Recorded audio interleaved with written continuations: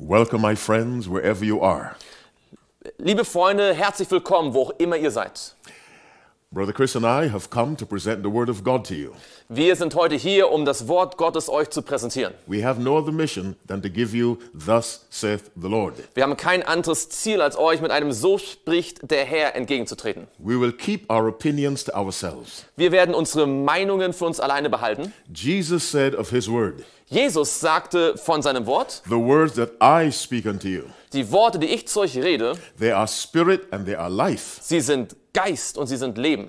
These are the words we've brought to you, the words of life. Diese Worte möchten wir euch bringen, die Worte des Lebens. Thank you for joining us. Danke, dass ihr eingeschaltet habt, Wherever you are, wo immer ihr auch seid. we're coming from Joel Ministries in Stuttgart, Germany. Wir sind hier bei Joel Media in Stuttgart in Deutschland. God bless Germany. Gott segne Deutschland. God bless the country where you are. Gott segne auch das Land, in dem du zuschaust. As we speak the words of life, Während wir jetzt die Worte des Lebens reden werden, we hope you will follow in your Bibles. hoffen wir, dass ihr in euren Bibeln mitverfolgen If werdet. possible, invite someone to join you. Und wenn es euch möglich ist, auch jemanden ihr einladet, der mit euch gemeinsam das anschaut. Let's pray now. Lasst uns gemeinsam beten. Father in heaven, we come to you in the name of Jesus. Lieber Vater im Himmel, wir kommen zu dir im Namen Jesu. We thank you for this glorious privilege to speak for you. Wir danken dir für dieses herrliche Vorrecht, für dich sprechen zu können. Jesus said in John 16:13, Jesus sagte in Johannes 16, Vers 13, howbeit, when he, the Spirit of truth, is come, wenn der Geist der Wahrheit gekommen ist, he will guide you into all truth. wird er euch in die ganze Wahrheit leiten. Father, send your Spirit Vater, sende deinen Geist, to guide Brother Chris and me into all truth, um uns in alle Wahrheit zu leiten, that your precious sons and daughters who are listening sodass deine kostbaren Söhne und Töchter, may be led and taught aright. dass sie wahr gelehrt werden und richtig geführt werden. Bless them wherever they are. Segne sie, wo immer sie auch sein mögen. Bless every area of their lives, dear God, Segne jeden Bereich ihres Lebens and a very special blessing on their children. und segne ganz besonders ihre Kinder. Now we commit this brief program to your glory. Wir übergeben dieses kurze Programm deiner Ehre. Bless us through the presentation of truth. Segne uns durch die Präsentation deiner Wahrheit. In Jesus' name we pray. Wir beten Amen. im Namen Jesu. Amen. The Bible is a very simple book to understand. Die Bibel ist ein Buch, das man sehr leicht verstehen kann. Some parts of it are symbolic, Einige Passagen sind symbolisch, but most of it is literal. aber das Allermeiste ist buchstäblich. And if we keep this in mind, Wenn wir uns das im Hinterkopf behalten, studying the Bible will become a joy. dann wird das Studium der Bibel eine Freude sein. Let us go and find out what the Bible says about the nature of an unconverted person. Lass uns herausfinden, was die Bibel über eine unbekehrte Person sagt. Romans chapter 8, we'll read 7 and 8. In Römer Kapitel 8 werden wir Vers 7 und 8 lesen. The Bible says, Da sagt die Bibel: because the carnal mind is enmity against God, Weil nämlich das Trachten des Fleisches Feindschaft gegen Gott ist. for it is not subject to the law of God, Denn es unterwirft sich dem Gesetz Gottes nicht neither indeed can be. und kann es auch nicht. Now what is this law to which the carnal mind is not subject? Was ist das also für ein Gesetz, dem das menschliche, das Fleisch nicht untertan ist? Paul gives us a clue in chapter 7, verse 7. In Kapitel 7, Vers 7 gibt uns Paulus einen Hinweis. What shall we say then? Was sollen wir nun sagen? Is the law sin? Ist das Gesetz Sünde? God forbid. Das sei ferne. Nay, I had not known sin but by the law. Aber ich hätte die Sünde nicht erkannt, außer durch das Gesetz. Now what law is he talking about? Von welchem Gesetz spricht er nun also? He goes on to say, Er sagt weiter: for I had not known lust, Denn von der Begierde hätte ich nichts gewusst, except the law had said, wenn das Gesetz nicht gesagt hätte: thou shalt not covet, Du sollst nicht begehren, which is commandment 10 of the 10 commandments. was das 10. der 10 Gebote ist. So Paul is referring to the Decalogue, the 10 commandments. Paulus bezieht sich also auf den Dekalog, auf die 10 Gebote. We go back to chapter 8, reading verse 7. Wir gehen zurück zu Kapitel 8 und lesen nochmal Vers 7. Because the carnal mind is enmity against God, Denn das Fleisch ist Feindschaft gegen Gott. for it is not subject to the law of God, Denn es unterwirft sich dem Gesetz Gottes nicht neither indeed can be. und kann es auch nicht. Now sometimes the word law refers to the collective writings of God. Manchmal bezieht sich das Wort Gesetz auf alle Schriften, die zur Bibel gehören. But we need to understand that in this passage we're talking about the Ten Commandments. Wir müssen aber verstehen, dass in diesem Abschnitt es um die 10 Gebote geht. If we read Ecclesiastes 12, verse 13, Wenn wir in Prediger 12, Vers 13 lesen, these are the words of the wisest man who ever lived. finden wir die Worte des weisesten Mannes, der jemals gelebt hat. Here's what he says to you and to me. Hier ist das, was er zu dir und zu mir sagt. Let us hear the conclusion of the whole matter. Lasst uns die Summe aller Lehre hören. Fear God Fürchte Gott and keep his commandments. und halte seine Gebote. For this is the whole duty of man. Denn das macht den ganzen Menschen aus. Ecclesiastes or Solomon tells us Prediger sagt uns, also Salomo sagt uns, the whole duty of man or mankind dass die gesamte Pflicht, so im Englischen, des Menschen is to understand who God is, darin besteht, zu verstehen, wer Gott ist, to fear him, um ihn zu fürchten and to keep his commandments. und seine Gebote zu halten.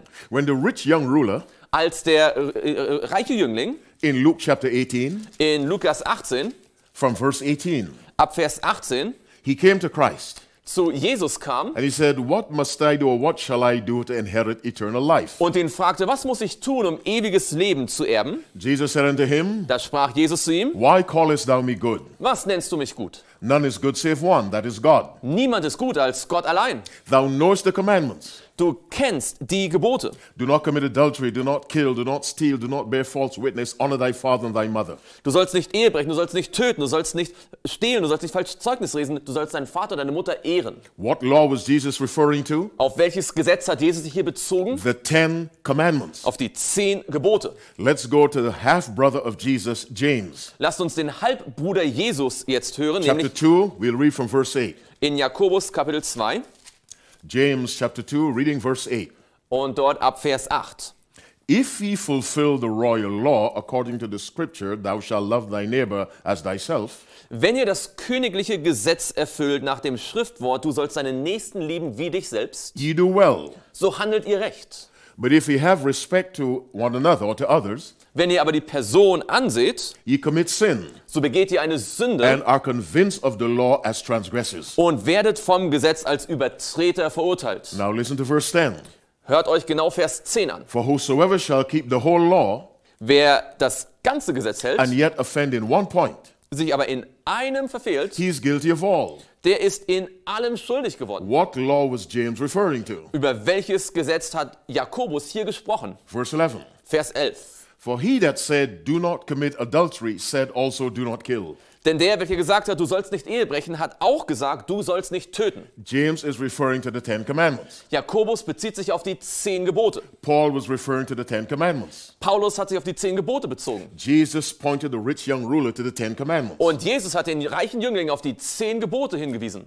Ecclesiastes tells us our whole duty in life is to keep God's commandments. Und in Prediger lesen wir, dass unsere gesamte Pflicht darin besteht, Gottes 10 Gebote zu halten. It is very obvious from these passages Es ist von diesen Passagen sehr that deutlich, the law of God dass das Gesetz Gottes is a central feature of the gospel of God. ein ganz zentrales Element des Evangeliums Gottes ist. Because the gospel was necessitated or made necessary Denn das Evangelium wurde überhaupt erst notwendig, because the law was broken. weil das Gesetz gebrochen worden ist. If the law had never been broken, Wenn das Gesetz niemals gebrochen worden wäre, there would have been no need for Calvary, hätte es keine Notwendigkeit gehabt für Golgatha. no need for Christ to come as a human being. Keine Notwendigkeit, dass Jesus als menschliches Wesen gekommen wäre. This was necessary because the law was broken. Das war nur deswegen notwendig, weil das Gesetz gebrochen worden ist. This is what the Bible calls sin.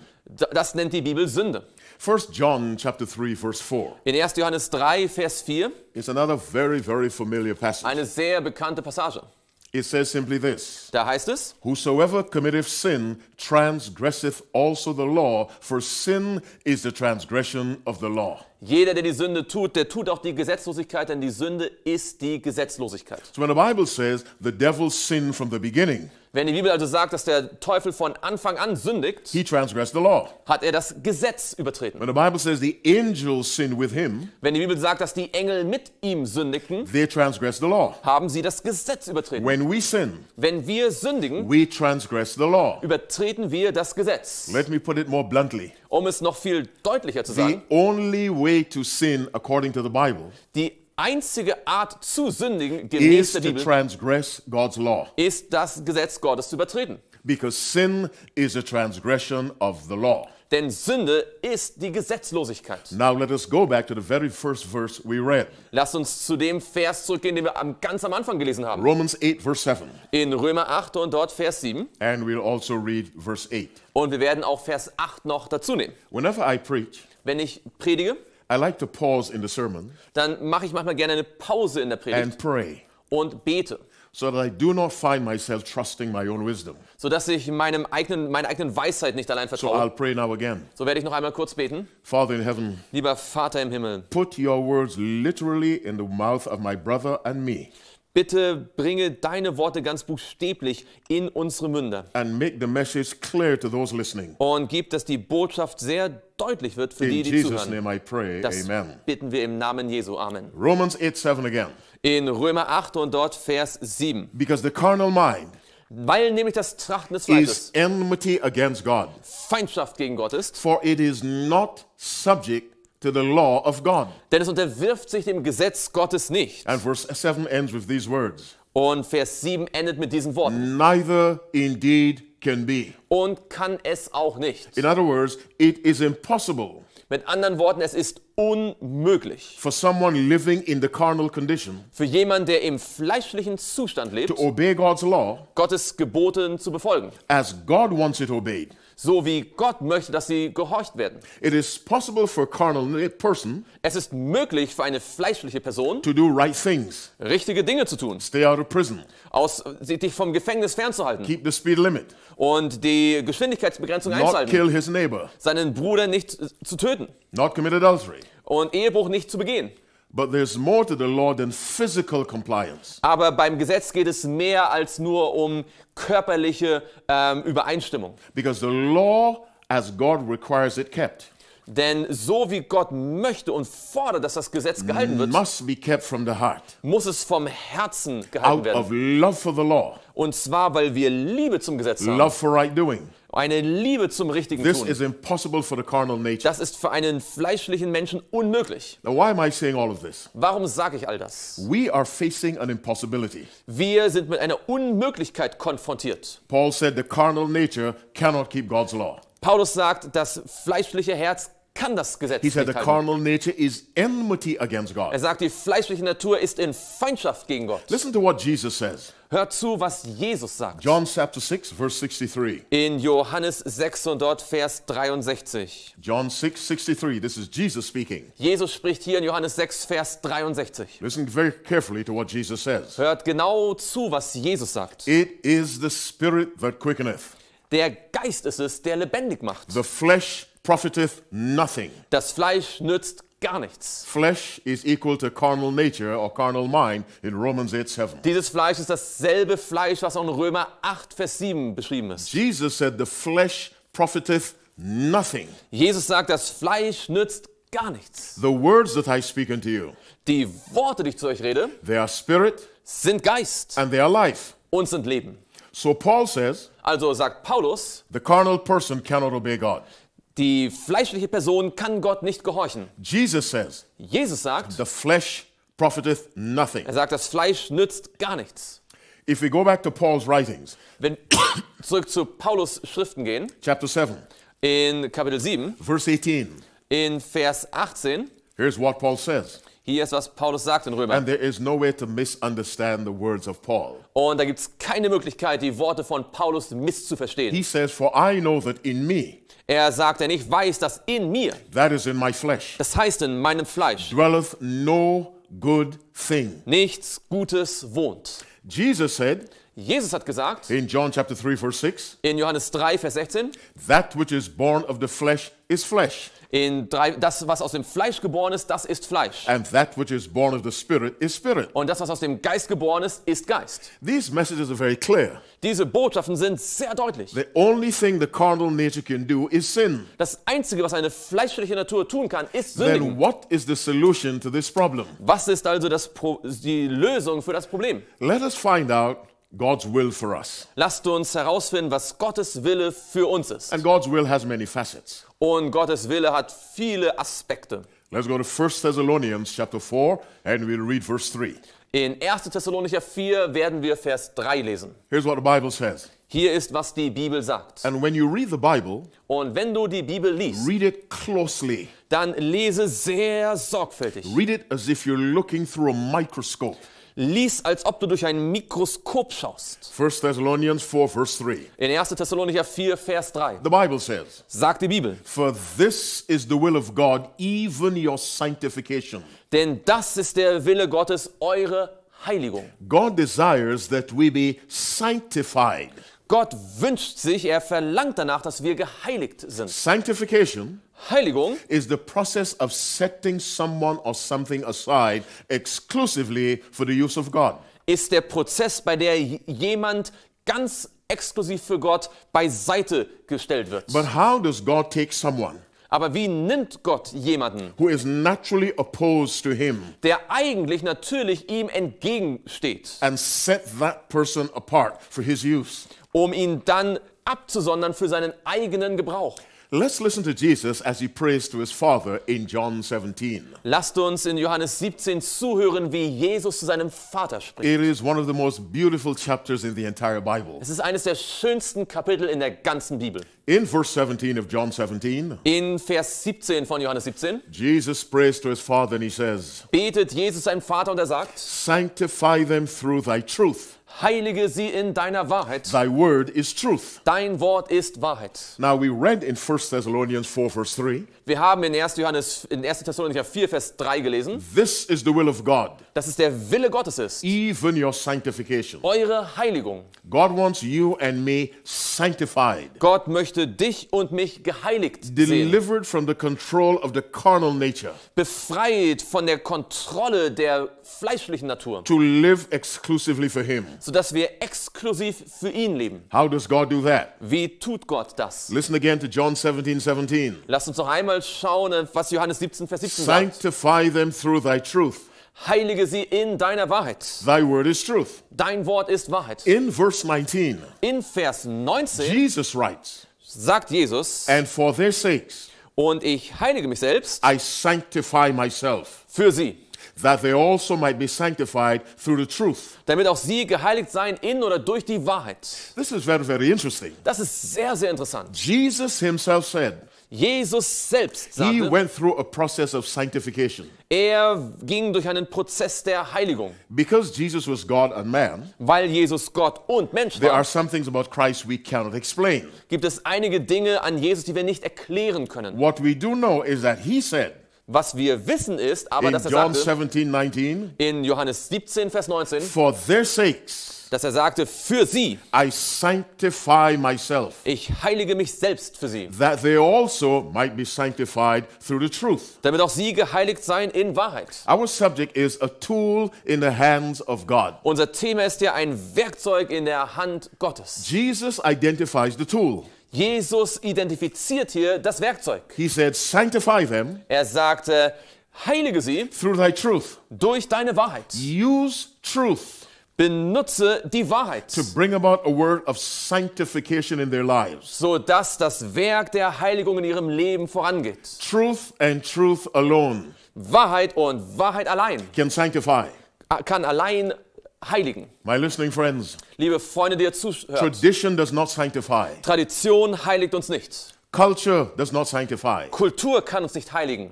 Habits do not sanctify. Gewohnheiten heiligen nicht. Jesus Christ Jesus Christus identifies a primary tool of sanctification. identifiziert hier das primäre Werkzeug der Heiligung. And he says it is truth. Er sagt, es ist die Wahrheit. No, Pilate asked Jesus, Pilatus hat Jesus What gefragt, is truth? was ist die Wahrheit? John 14, verse 6. In Johannes 14, Vers 6, Another very popular passage. eine andere sehr bekannte Passage. Jesus saith unto him, Jesus sagte zu ihm, I am the way, ich bin der Weg, the truth, die Wahrheit and the life. und das Leben. Now, Jesus identifies himself as truth. Jesus hat sich selbst als die Wahrheit And he identifiziert. told his Father, Und er hat seinem Vater gesagt, sanctify them through thy truth. heilige sie durch die Wahrheit. Let's go and look at truth again. Lasst uns die Wahrheit noch einmal anschauen. Psalm 119, verse 142. In Psalm 119, Vers 105. Psalm 119, verse 142.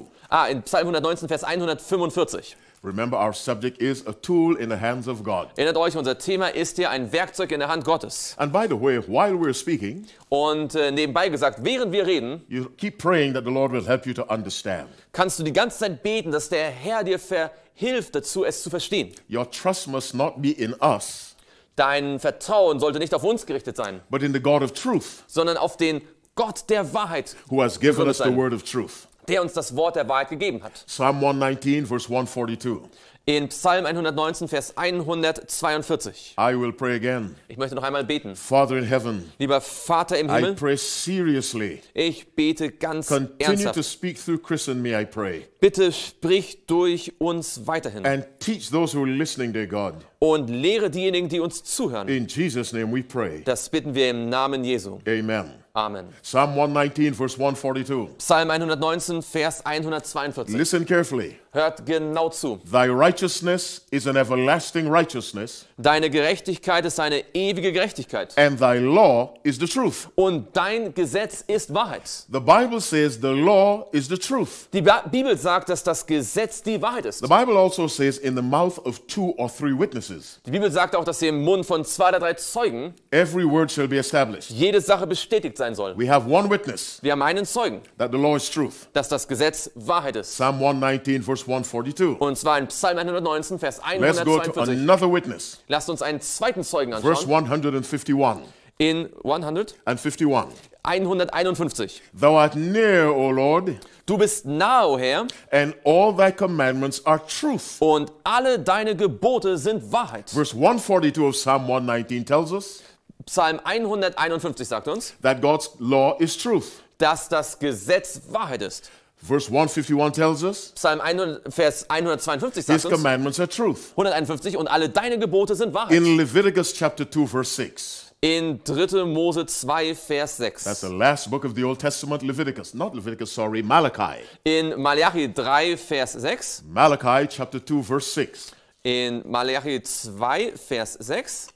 Malachi chapter 2, verse 6. Da heißt es, Here's what God tells Malachi to tell the priests. hier ist, was Gott dem Malachi sagt, was er den Priestern sagen The sollte. law of truth was in his mouth. Das Gesetz der Wahrheit war in seinem Mund. The commandments are called the law of truth. Die Gebote werden genannt das Gesetz der Wahrheit. Now, Nun, let us go to Romans chapter 2.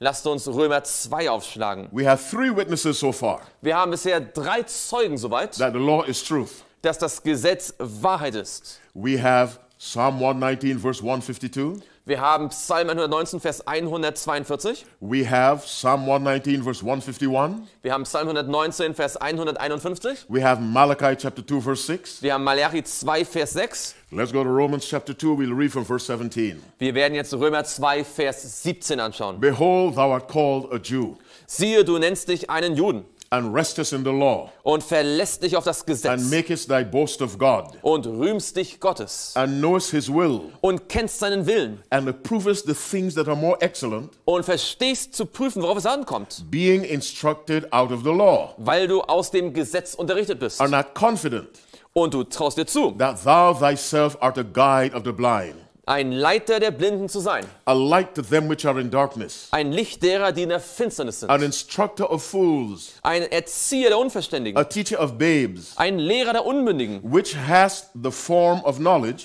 der den Inbegriff der Erkenntnis and of the truth in the law. und der Wahrheit im Gesetz hat. The law of God, my listening friend, is truth. Liebe Zuhörer, das Wort Gottes hat ist Wahrheit. At its highest expression, truth is the law of God. In seiner höchsten Ausdrucksweise ist Wahrheit das Gesetz Gottes. Let me just change that a little bit. Ich möchte das ein ganz bisschen anders formulieren. At its highest expression, In seiner höchsten Ausdrucksweise truth ist Wahrheit, is God's law as lived out in the life of Jesus Christ. ist Wahrheit das Gesetz Gottes, so wie es im Leben Jesu ausgelebt wurde. Now, our subject is a tool in the hand of God. Unser Thema ist ein Werkzeug in der Hand Gottes. Since the heart of man is opposed to God, Weil das Herz des Menschen gegen Gott eingerichtet naturally ist hates God.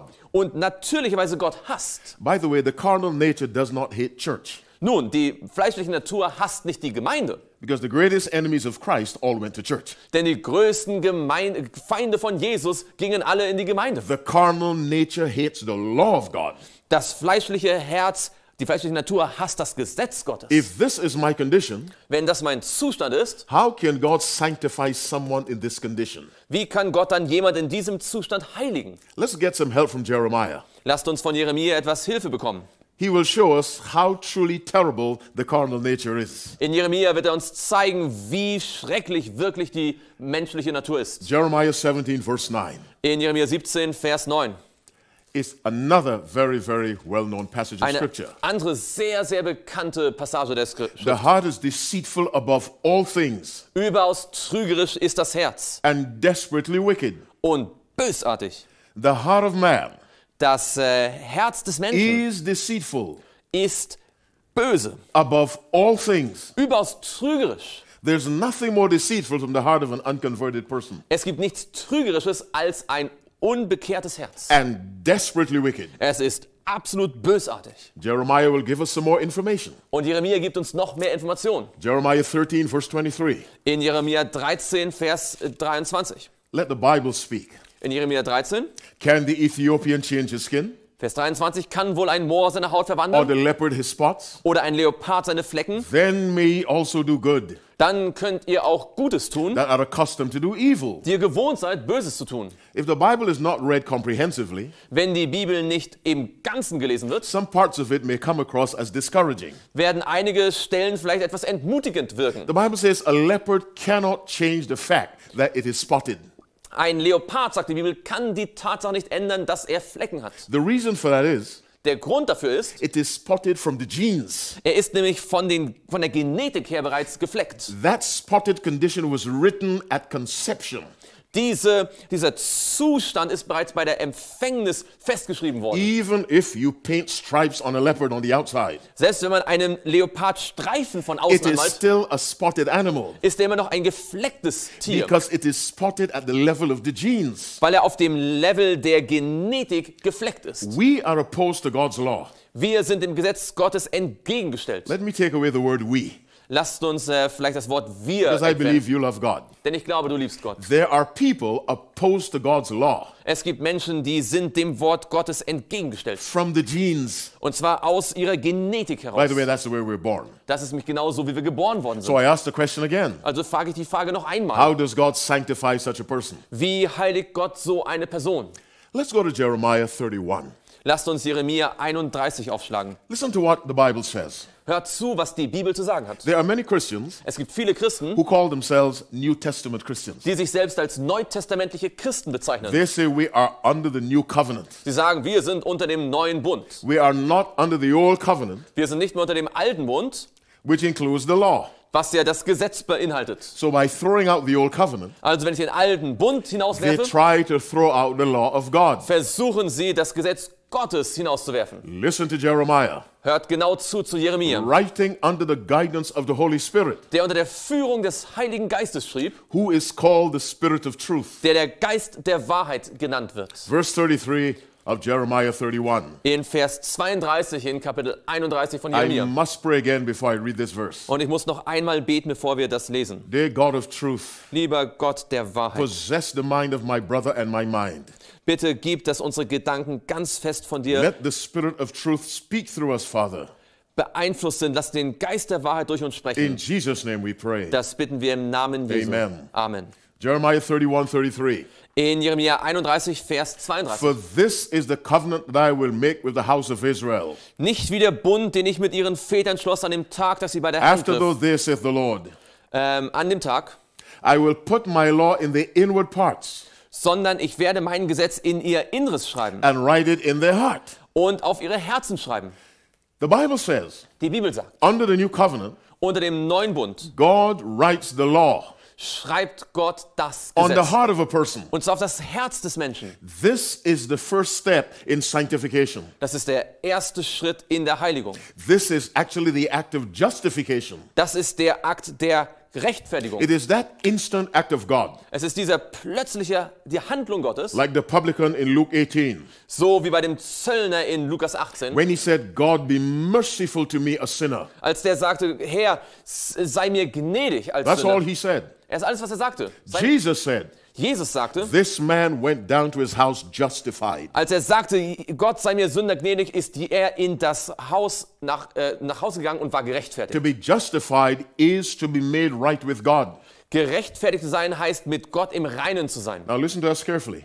Hört uns genau zu. The only way to be right with God Die einzige Möglichkeit, mit Gott im Reinen zu sein, is to be right with his law. ist mit seinem Gesetz im Reinen zu Let me sein. say it again. Ich möchte das noch einmal The sagen. only way to be right with God Die einzige Möglichkeit, mit Gott im Reinen zu sein, is to be right with his law. ist mit seinem Gesetz im Reinen zu sein. At the point of justification, Und zwar beim Punkt der Gerechtfertigung. when someone acknowledges he or she needs help, Wenn jemand feststellt, ich brauche Hilfe, God does a remarkable work in the heart of that person. macht Gott etwas sehr Erstaunliches in dem He Herzen. writes the law on that person's heart. Er schreibt das Gesetz auf das Herz dieses Menschen.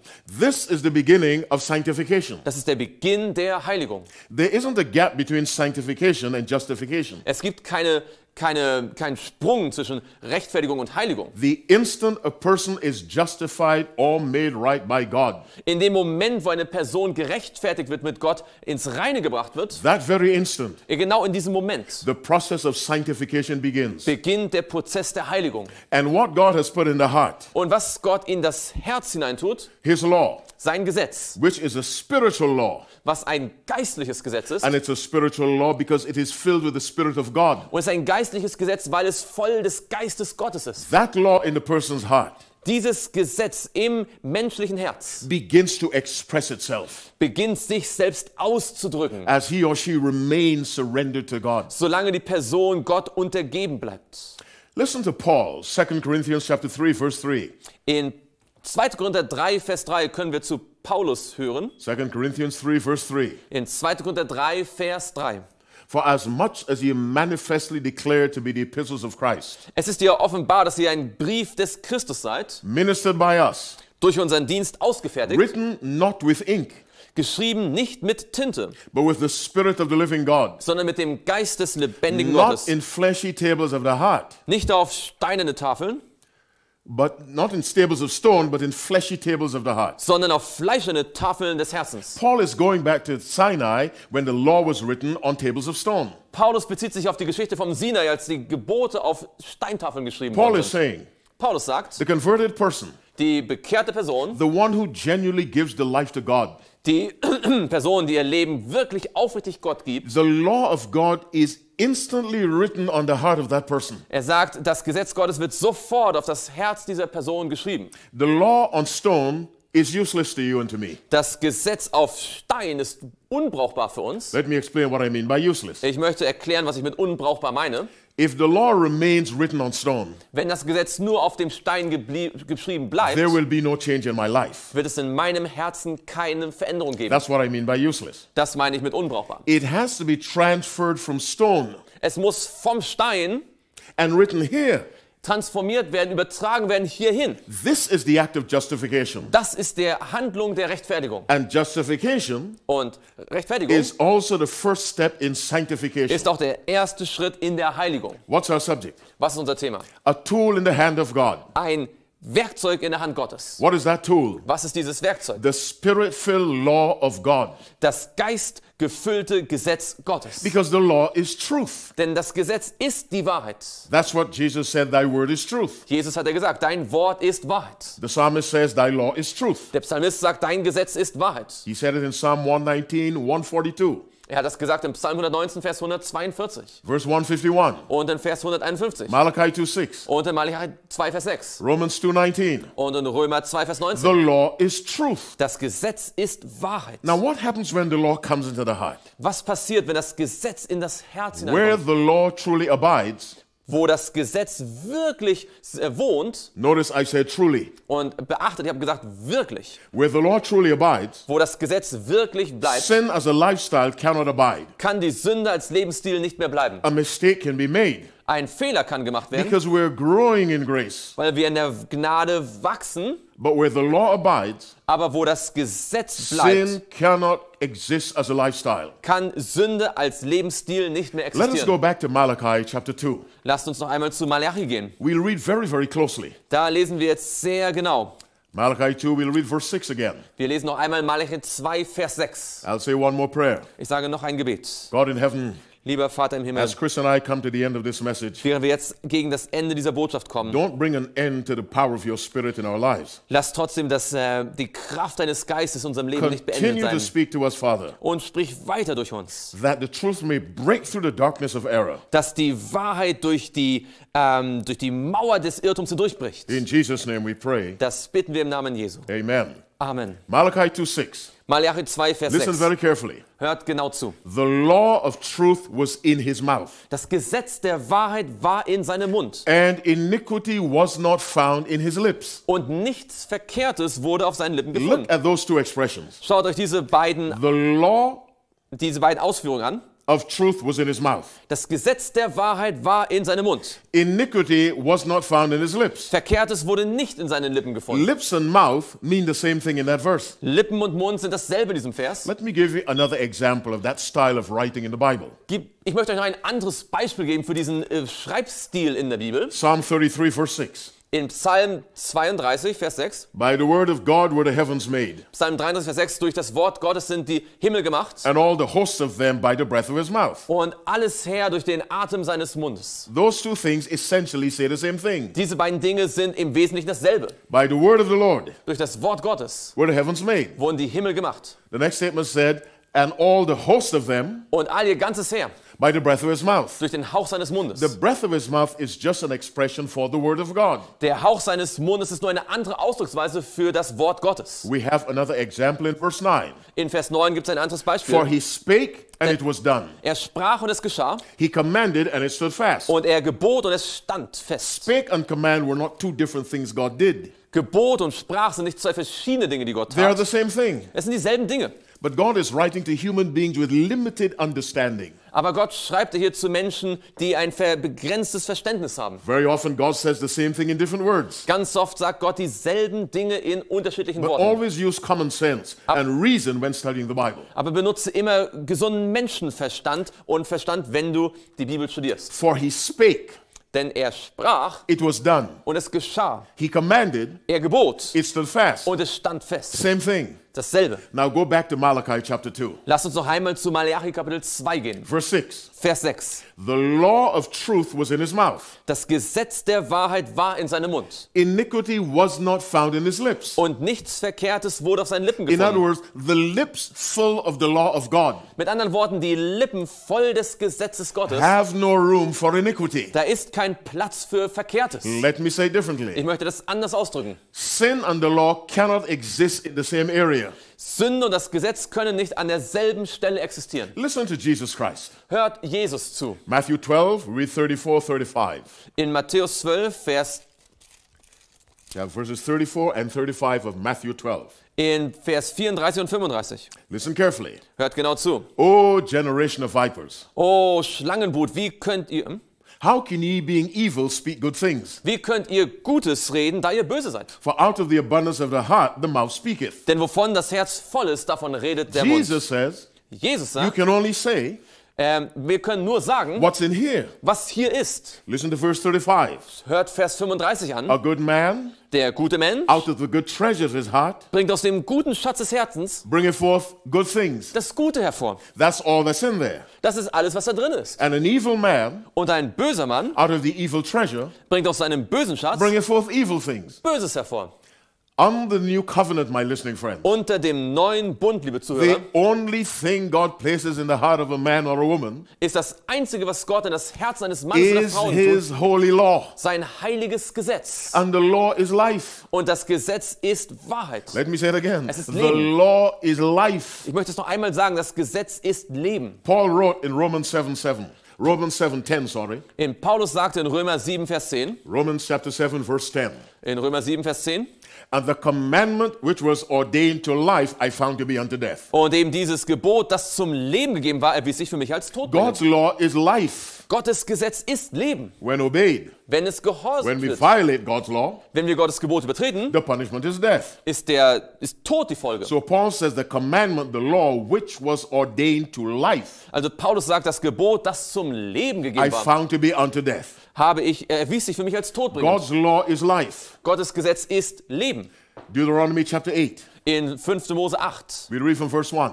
lesen wir ab Vers 1. And we come into the end of this message. Und wir werden diese Botschaft gleich damit abschließen. Deuteronomy 8 verse 1. In 5. Mose 8, Vers 1. All the commandments which I command thee this day shall ye observe to do, Das ganze Gebot, das ich dir heute gebiete, sollt ihr bewahren, um es zu tun, that ye may live damit ihr lebt and multiply. und euch mehrt. The commandments were ordained to life. Die Gebote wurden gegeben zum Leben. When God writes the law of truth on Wenn the heart of a man or a Gott woman, das Gesetz der Wahrheit auf das Herz eines Mannes, einer Frau schreibt, that is life. ist das Leben. It is the very life of Christ expressed in the law. Es ist das tatsächliche Leben von Jesus, das im Gesetz sich ausdrückt. That's why Paul can say, Deswegen kann Paulus sagen, I am crucified with Christ. ich bin mit Christus gekreuzigt, Nevertheless I live. aber ich lebe. Yet not I, but Christ liveth in me. Aber nicht ich, sondern Christus lebt in But mir. how does Christ live in us? Wie lebt Christus in uns? Through the Spirit-filled Word.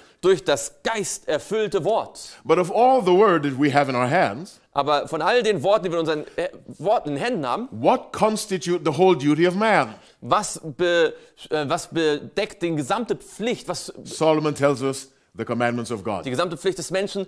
Salomo sagt, es ist das Gesetz Gottes. My brothers and sisters, Liebe Brüder und Schwestern, the Bible says, sanctify them through thy truth. die Bibel sagt, heilige sie durch deine Wahrheit. Thy word is truth. Dein Wort ist Wahrheit. Jesus says, I am truth. Jesus sagte, ich bin die Wahrheit. 1 John chapter 5, verse 6. In 1. Johannes 5, Vers 6, The Holy Spirit is truth. der Heilige Geist ist die Wahrheit. Deuteronomy 32, verse 4. In 5. Mose 32, Vers 4, The Father is truth. der Vater ist Wahrheit. The Father is truth. Der Vater ist Wahrheit. The Son is truth. Der Sohn ist Wahrheit. The Holy Ghost is truth. Der Heilige Geist ist Wahrheit. The law is truth. Das Gesetz ist Wahrheit. Sanctify them through thy truth. Heilige sie durch dein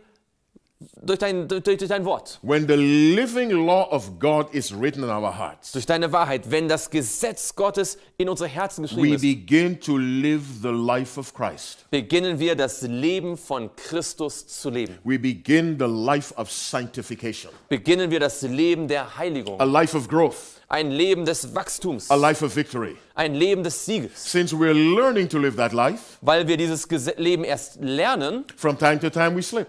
werden wir von Zeit zu Zeit Fehler machen. But a slip is not a lifestyle. Aber ein Ausrutscher ist kein Lebensstil. That's why the Bible says someone truly born of God Deswegen sagt die Bibel, dass jemand, der wirklich von Gott wiedergeboren ist, will not sin. nicht sündigen wird. What it means is will not practice sin. Was es bedeutet, er wird nicht Sünde praktizieren. What was our subject? Was ist unser Thema? A tool in the hand of God. Ein Werkzeug in der Hand Gottes. That tool is God's spiritual life-giving law.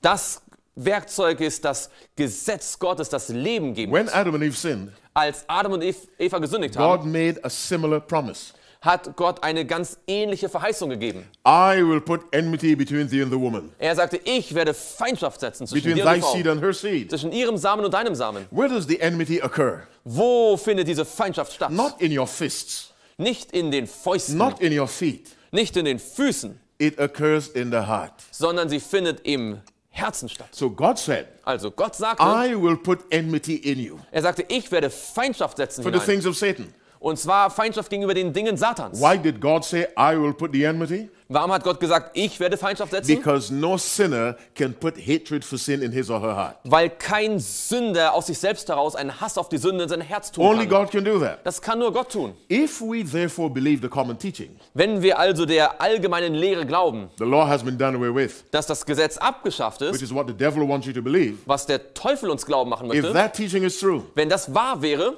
then the whole world will love sin. dann würde die ganze Erde Sünde lieben. Because what creates hatred for sin in our lives Denn was schafft den Hass auf die Sünde? is the life of Christ expressed in his law. Das ist das Leben von Jesus, wie es sich im Gesetz ausdrückt. My listening friends, Liebe Freunde, die ihr may the Lord zuhört, bless your life. möge Gott dein Leben segnen. May he answer your prayer. Möge er deine Gebete antworten. And let your prayer be this. Und möge dein Gebet dies sein. Father, Lieber Vater, every day, jeden Tag rewrite your law on my heart. schreibe dein Gesetz erneut auf mein Let us Herz. pray. Lasst uns beten. Father in heaven, Lieber Vater im Himmel, bless your sons and daughters who heard this message. segne deine Töchter und Söhne, die diese Botschaft gehört haben. Make yourself real to them, dear God. Und zeige dich ganz real ihnen. Let them not see you as a doctrine, Father, Dass sie dich nicht als eine Lehre sehen, but let them see you as a living person sondern dass sie dich als eine lebendige Person who sehen, cares for them, der sich um sie sorgt, who desires the best for them der das Beste für sie wünscht and for their children. und für ihre Kinder. Right where they are, dear God. Und ganz genau dort, wo sie gerade sind. Bless them with your presence, I pray. Segne sie durch deine And Gegenwart. when you come into your kingdom, Und wenn das Königreich kommt, save every one of them, Father, dann rette jeden von ihnen and their children. und ihre Kinder. In Jesus' name we pray. Das bitten wir im Namen Jesu. Amen. Amen. God bless you. Gott segne dich. See you again soon. Und wir wollen uns bald wiedersehen.